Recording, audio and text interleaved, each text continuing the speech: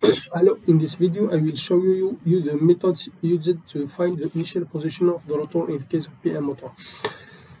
There is two methods. The first one consists to do two simulations. The first simulation, only magnets are used and the current equal to 0 in each phase. The simulation number 2, we consider both magnet and one supplied phase.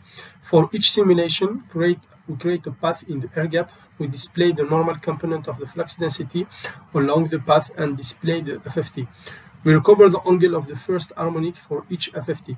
The difference between both represents the initial position of the rotor. The second method is to use the macro. First step, load the macro. The second step, run the macro by selecting the number of pole pairs. Number of pole pairs represented the stator periodicity, the current sources, and the mechanical sets. Once this is done, you click on OK to run the macro. In the end, a new input-output parameter will be created with the value of the initial position of the rotor. We start by the first method, using Flux project. First simulation, we use only the magnets as magnetic field sources. The current sources should be set to 0. For the solving scenario, we create a new one with 2 steps. The minimum steps required in the case of MT application is 2. Once this is done, we solve the project. This is in this picture we say the progression of the solving. Once the solving is done, we create a path in the air gap type arc defined by center, radius, and angle. We put the value of the radius, the coordinate of the center, and the number of the point discretization.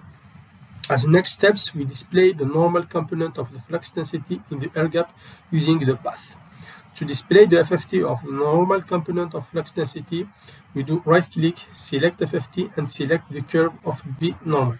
New window will be opened. You select the number of harmonics. In this case, we use 1 because we are interested by only the first harmonic. From the FFT, we can deduce the angle of the first harmonic. Beware about the unit in the results displayed in Flux. You should convert it into the degree. In this first simulation, the angle of the first harmonic is 22.5 degrees. The second simulation consists to use both magnet and one phase as magnetic field source. We edit the current sources, set to 0 the phase 1 and phase 2 and 3. We follow the same steps as the simulation number 1. Solve the project, display the normal component of the flux density on the air gap using a path. Do the FFT and deduce the angle of the first harmonic. In the second simulation, the first harmonic angle is minus 22.5 degrees. The same thing, beware about also the units. The final initial position of the rotor is the subtraction between the angle of the first harmonic simulation and the angle of the first harmonic for the second simulation. In the end, the initial position of the rotor for this example it is 45 degrees. The second method consists to use the macro. This macro is available in Flux. First step, we load the macro from Flux.